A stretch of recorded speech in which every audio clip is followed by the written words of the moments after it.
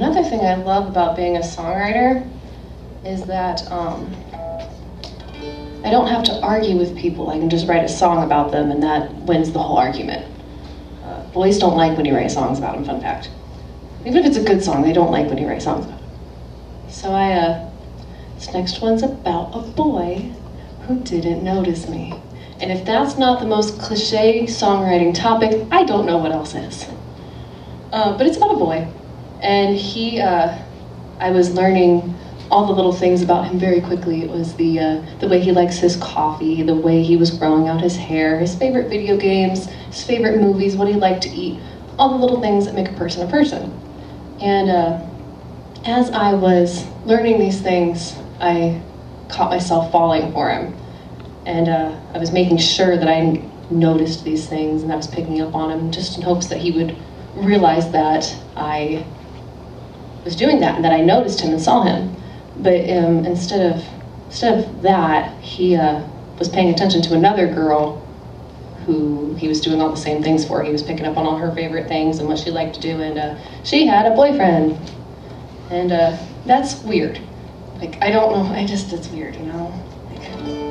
So I did end up eventually telling him I had a thing for him, and he, looking over at Corey. It's not about Corey. I'm looking over at Corey because Corey knows. He said some not so great things about me. So now it's really fun that I just get to go out and sing this song about him, and I know it irritates him. So it's called Notice. Thanks for listening to that really long story.